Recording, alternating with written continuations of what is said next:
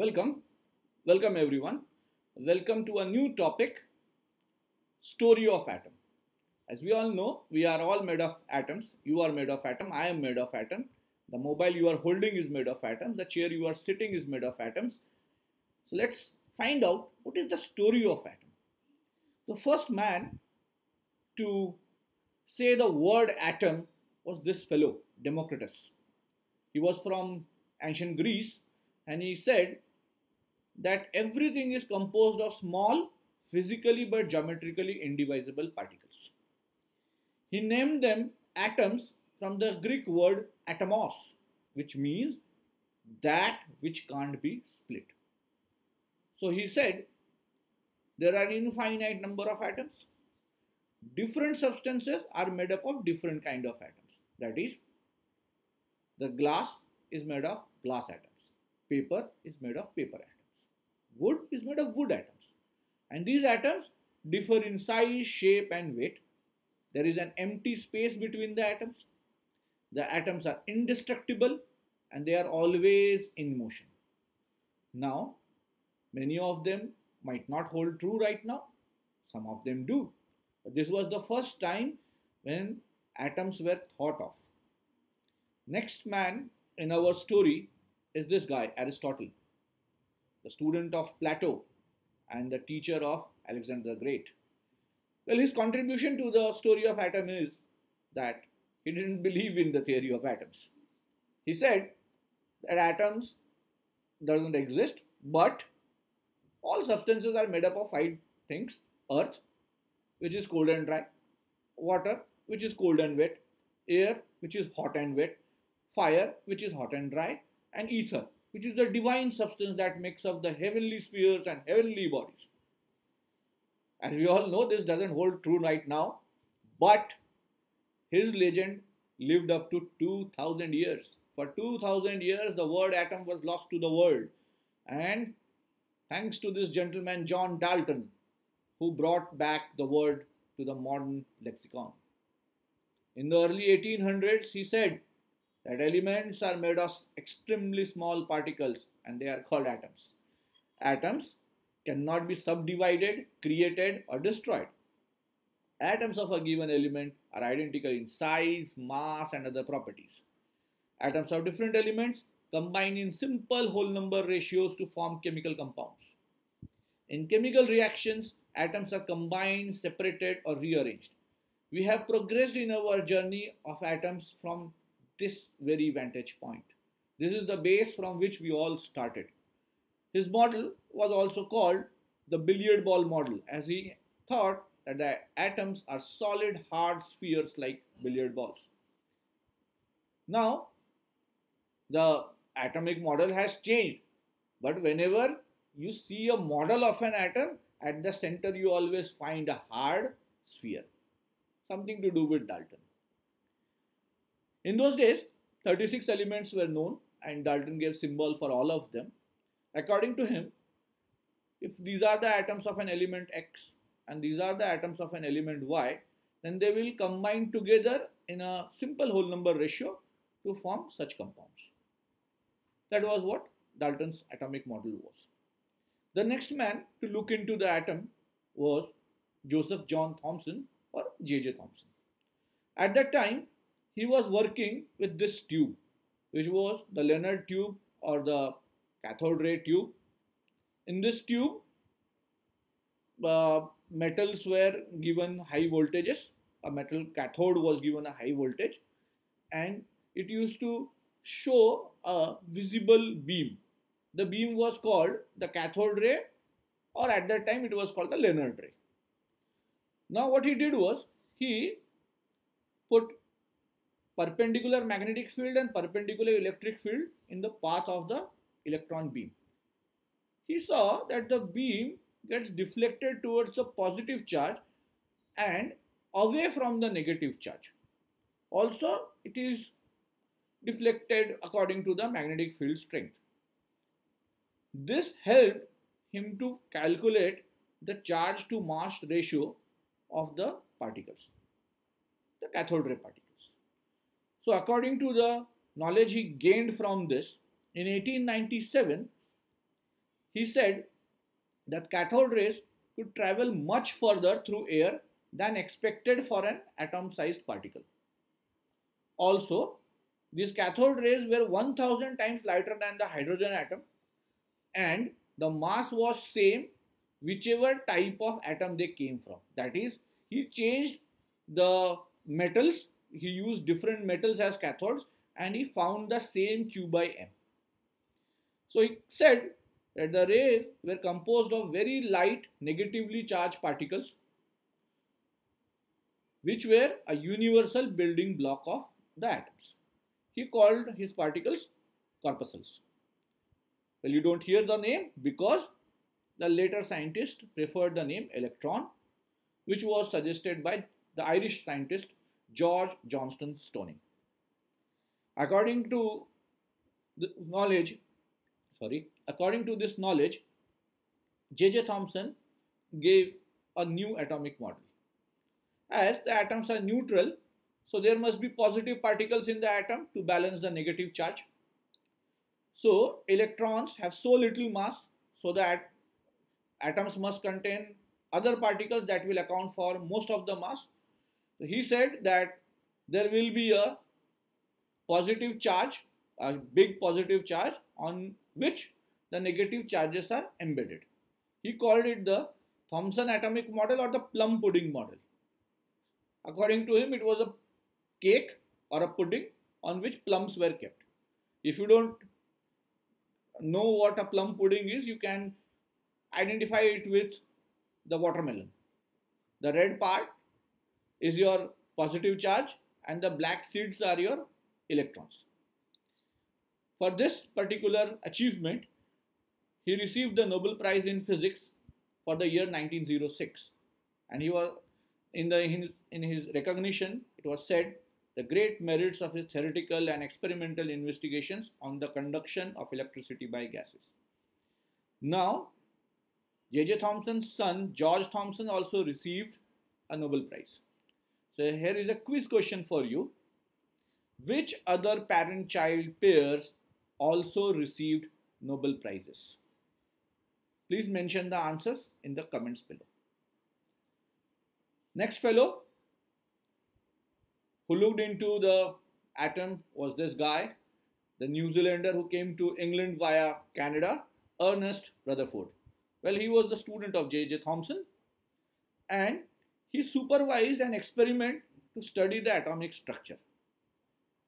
The experiment was such a hit that Encyclopedia Britannia considers him to be the greatest experimentalist since Michael Faraday. And he is correctly called the father of nuclear physics. At his suggestions, in 1909, Hans Geiger and Ernest Marsden used fast alpha particles as probes. A narrow beam of these particles was directed at a thin gold foil. I am arriving at the famous gold foil experiment. Now, the Thomson atom, as it was known, could provide a very weak electric field, and it was expected that the alpha particles would go right through the foil with hardly any deflection. Let's see what they observed. This is the Geiger-Marsden experiment, or the Rutherford gold foil experiment as it is popularly known. A radioactive source was emitting the alpha particles, and a gold foil was kept in the path, and a fluorescent screen was placed in front of it in a circular fashion, so that wherever the particles will be hitting, they will measure it. So it was observed that most of the particles were actually not deviated as it was thought of. Few were scattered through large angles, and some were even scattered in the backward direction. Now, the alpha particles are relatively heavy and were fired at high speeds of about 10 to the power of 7 meters per second. So only strong forces could produce such deflections. Also, it indicated that alpha particles went through empty spaces. Rutherford actually remarked it was incredible, as if you fired a 15-inch shell at a piece of tissue paper and it came back and hit you. That was the impact of that experiment at that time. According to this knowledge, Rutherford came with his planetary atomic model, or the Rutherford atomic model. He said that the atom was empty with a central positively charged nucleus where all the mass was concentrated. The light negatively charged electrons revolve around the nucleus just like a revolution of planets around the sun, giving the name planetary atomic model. The radius of the atom was known to be about 10 to the power of minus 10 meters. Using the experimental results of this model, the radius of the nucleus was found to be about 10 to the power of minus 14 meters. Well, Rutherford didn't stop at that. In the mid 1910s, he carried out further studies and was the first to discover proton. He used this name for the hydrogen nucleus. Protons mean first in Greek. And let me tell you, Ernest Rutherford did receive a Nobel Prize, but he didn't receive the Nobel Prize for all this work. He received the Nobel Prize in chemistry for the year 1908 for his investigations into the disintegration of elements and the chemistry of radioactive substances that he had carried out in McGill University, Canada and Cavendish Laboratory, England. All this great work was done after he received the Nobel Prize. Such a great man. And he was in his own humor when he said that the fastest transformation he had ever encountered was his own instant one from physicist to chemist. Now we will shift to the theoretical aspects of the atom. The man who looked into it theoretically and gave a model was Niels Bohr. He was influenced by Ernest Rutherford, Albert Einstein and Max Planck.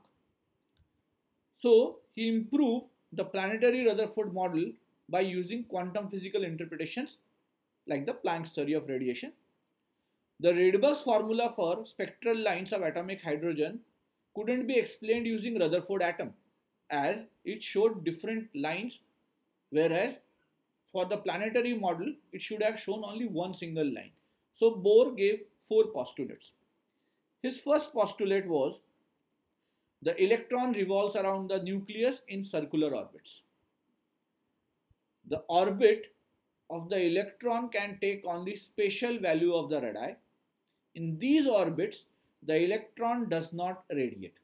These orbits are called stationary orbits. So the electron, if it stays in that orbit, will not radiate. That is the Bohr's atomic model. Next, the third postulate was the energy of the atom has definite value in a given stationary orbit. The electrons are allowed to jump from one stationary orbit to another. If an electron jumps from an orbit of higher energy E2 to an orbit of lower energy E1, it will emit a photon of radiation having frequency nu, which is given by this equation. The famous equation you must have seen. In the stationary orbits, the angular momentum of the electron about the nucleus is always integral multiple of Planck's constant divided by 2 pi, that is h cross, that is the angular momentum is quantized. This is called the Bohr's quantization rule. Bohr received the Nobel Prize in 1922 for his services in the investigation of the structure of atoms and of the radiation emanating from them. Bohr was such an important person that when the World War II started, he was one of the first to be evacuated from Copenhagen. He was also one of the chief architects of the nuclear bomb, or the project as it is popularly known as the Manhattan Project. Next guy is this guy, Erwin Schrödinger. He was an Austrian physicist and is popularly known for his Schrödinger cat thought experiment. Well, we are not going to look into the Schrödinger's cat thought experiment, but you might look into it. It's a very interesting thought experiment. We'll look what he did for the wave theory or the atomic theory. Sorry, He is so famous with his wave theory that it just slipped out of my mouth. Schrödinger theorized that waves can be used to describe electrons in atoms. This model depicts the floating motion of the electrons rather than them having a set path of travel. So Bohr's orbits were fixed. He said that they will have a floating motion. He determined the probability location of electrons in atoms. According to Schrödinger, electrons stuck in their orbits would set up standing waves. He stated that the position of the electron is probable and not definite. So we were moving from the fixed stationary orbits to orbits which are probable but not definite. That is, the orbit cannot be defined in a rigid way. The distributions of these probabilities will form areas of space about the nucleus, and these spaces were called the orbitals. Some of the orbitals are shown in the figure. So an orbital is basically a wave function describing the state of a single electron in an atom. Before we move to the atomic model that was derived out of Schrödinger's wave theory, we have to look into another great scientist, one of my favorites, Werner Heisenberg. Werner Heisenberg was a young scientist and one of the biggest genius the world has ever seen. He was the proponent of the uncertainty principle. The uncertainty principle states that it is not possible to obtain precise values of both position and momentum of a particle at the same time. He determined that the only way to describe the location of an electron is through probability distribution. That is, you can give a probability of where the atom will be, not the exact place. Just that Schrödinger did it with wave theory, Heisenberg did it with mathematical models. This principle forms the basis of the electron cloud model. This is the quantum mechanical atomic model or the electron cloud model. On the left is a ground state atom, and on the right is an excited state atom. The model is based on the theories of both Schrödinger and Heisenberg. The quantum mechanical model does not define the exact path of an electron, but rather predicts the odds of the location of the electron. This model can be portrayed as a nucleus surrounded by an electron cloud. Where the cloud is most dense, the probability of finding the electron is greatest, and conversely, the electron is less likely to be in a less dense area of the cloud. That is, electron is somewhere around the proton. It is there, but we don't know where exactly it is. It is in a probability space. Heisenberg received the Nobel Prize in Physics for the year 1932 for the creation of quantum mechanics, the application of which has inter alia led to the discovery of the allotropic forms of hydrogen. Schrödinger also received the Nobel Prize in Physics in 1933 with another genius, Paul A. Dirac, for the discovery of new productive forms of atomic theory. Now, the atom, it seemed that it was complete. It had a positive charge, it had a negative charge. We know where the negative charge was, we know where the positive charge was, but there were few other experiments that were going on with the atom, and they were not consistent with the atomic model. The atomic model was not able to justify these answers. In 1930, German physicists Walter Bethe and Herbert Baker found that the alpha particles emitted from polonium when bombarded on beryllium produces an uncharged radiation which has energy enough to penetrate lead. This couldn't be explained using the existing atomic model. In 1932, Irene and Frederick Joliot Curie discovered that the radiation could knock out protons of energy 5.7 MeV out of a paraffin slab. That was a huge energy. They assumed this unknown radiation to be that of gamma rays. So the gamma rays was supposed to be having energy of about 55 MeV, but that kind of an energy was not possible from interaction of alpha particles with beryllium. At that time, a young Italian physicist, Ettore Majorana, suggested that the radiation could be composed of a new neutral particle, and it was coming from the atom. One fellow who jumped into it was this gentleman from England, James Chadwick.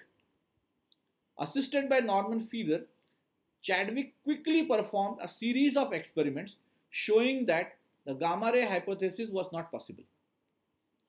He instead proposed that neutral particles with the same mass as the proton are responsible. In this case, an energy of 5.6 MeV is required, which is possible. The chargeless particle having mass nearly equal to the proton was called as neutron. James Chadwick received the Nobel Prize in Physics for the year 1935 for the discovery of the neutron. James Chadwick was the student of Ernest Rutherford. So J.J. Thomson discovered electron.